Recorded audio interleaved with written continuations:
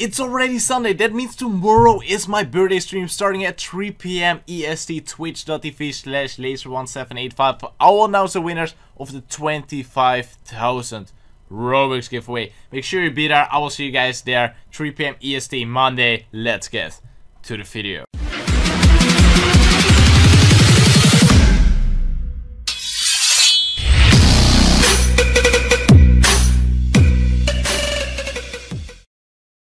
What's up guys, Lazy, and today we are gonna review the Ultimate Sacrifice update, which will come out in March. Barassa yesterday gave us some sweet details about the upcoming update. I think it's gonna be awesome. Barassa posted this on the forum. I personally don't really like the forum because there's so much hate on it. So if you don't need a forum, just don't go on the forum. You don't wanna get involved with all those people on the forum. So here we go, we're gonna read this. Just curious to where everyone stands about the Ultimate Sacrifice update. Yeah, that's right, you can vote off here. You can vote I'm going to play Miners Chief the same amount regardless of this update. Yeah, that's probably not true for me. I'm under life 1000 and going to start playing again more because of the slipstreams item. I will explain later what those items are. I'm under life 1000 and I'm going to start playing again more because of the new shop items. Yeah, that's right, new shop items. It's kind of weird reason to start playing again because new shop items. I think slipstreams items are way more a reason to start playing again, but okay, that's my opinion. Excuse me, I'm over life 1k and going to start playing again more because of the Ultimate Sacrifice. Yeah, that is right. I stopped. Well, I didn't really stop playing Miners Haven. I still collect my daily gift, but I don't really make setups anymore, etc. Because it's just too boring now. I already did everything, like everything. I already did everything Miners Haven. I'm live 1k and above. I got like tons of Overlord fights, 3 Overlord fights. I did tons of challenges. I got everything. I'm done. I don't have the Northern Light, I just don't want to waste time for it, because you have to do the same setup over and over and over again, so not worth it. So yeah, I voted for this one, and the last is, I'm not going to come back to Miners Haven because of this update.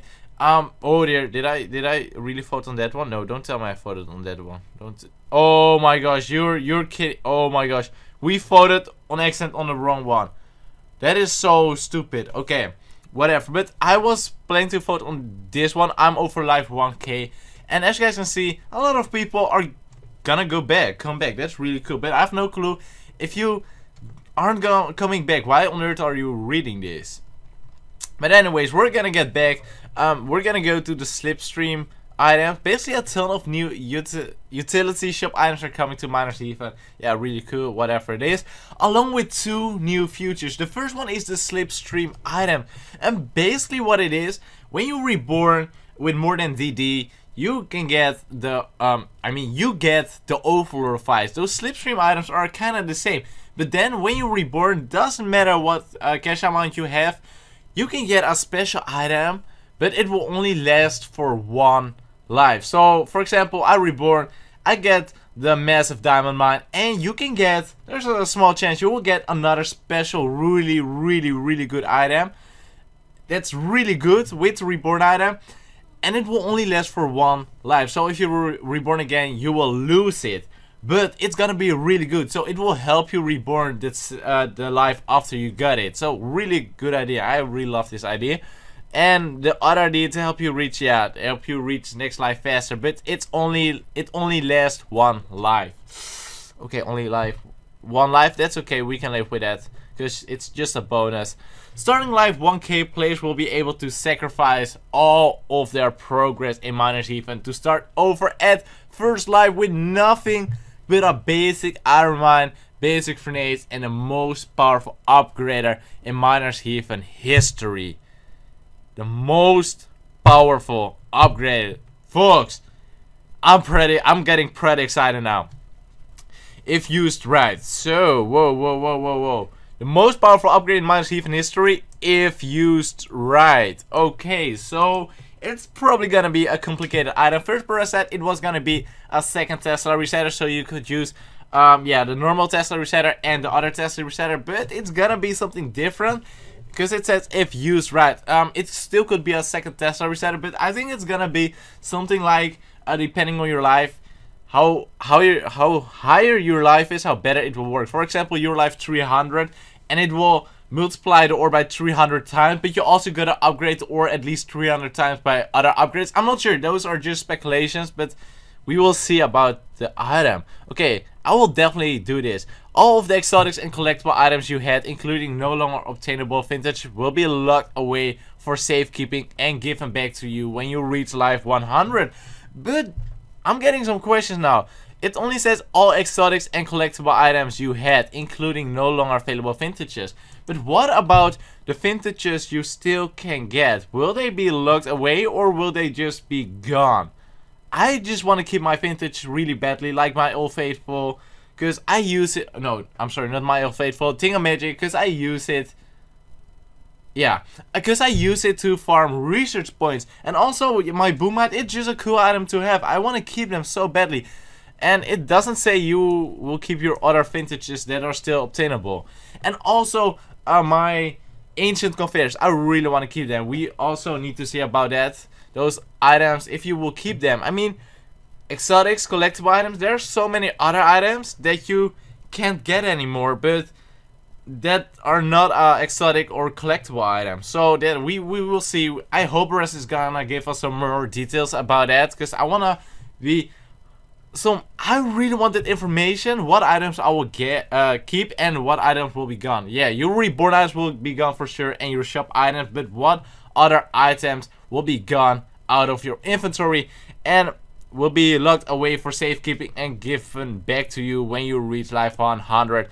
That is a fair deal. I mean, else it would be too easy. If you had all your exotics collectible items, you could reborn so easy on life 1. Let's be honest, that would be just too easy. So you will get them back on life 100. Good idea, great idea, Baressa. I give you that. After you sacrifice, you will also be able to obtain new reborn fusion item from rebirthing, which are really powerful fusion of the existing reborn items. Yeah, guys, this is really interesting. For like now you got the reborn you got the Overlord device and you got the true Overlord device. The true Overlord device is just a better version of the Overlord device. So I think there will be a true Frozen Justice, a true Massive Diamond Mine, a true Nature's Grip, a true Northern Light, a true whatever. All reborn items are true version of it. That will be way better than the normal version. But you can only get those items after you sacrifice.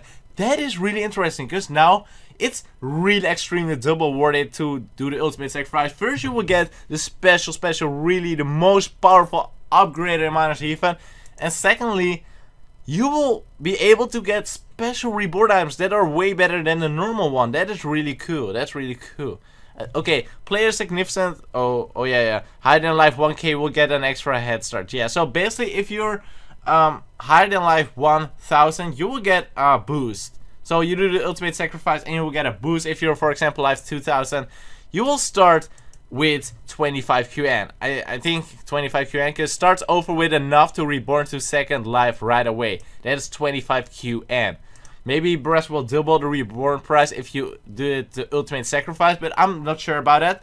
But that's just enough money to get to your second life. If you're life 5k and above, you will get an Overlord device. And if you're life 10k and above, for the no life people on Miners Heathen, you will get the true Overlord device after you did the ultimate sacrifice.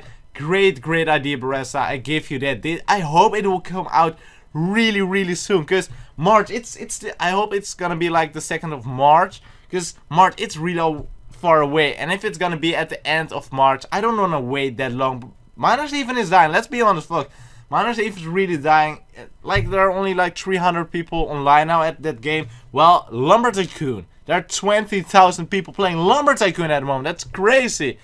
I really like Lumber Tycoon, but Miners Heathen is better if it gets some nice updates. Anyways, thank you guys so much for watching. Make sure you hit the like button. Leave a comment what you think about the ultimate sacrifice, and I will see you tomorrow, Monday, on my birthday stream. I will announce the winners of the 25,000 Robux giveaway. Make triple sure you be there. Twitch.tv/laser1785. I will also put a link down below. Also join my Discord for some more information. 3 PM EST I will start. That is 8 PM for UK people, 9 PM for the Dutch people over here. And yeah, again, make sure you hit the like button. See ya.